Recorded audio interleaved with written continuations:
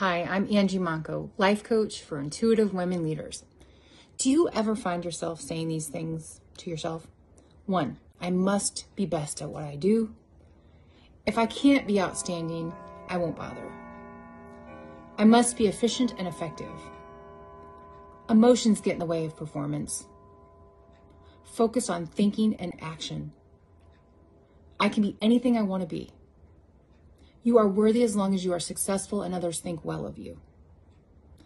So these are some of the standard thinking patterns of a hyperachiever, a saboteur.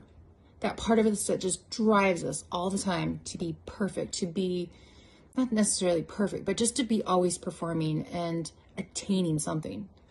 If you'd like to rein this in, go to harmonyharbor.com, the events tab, and see my upcoming free masterclass to help you with this.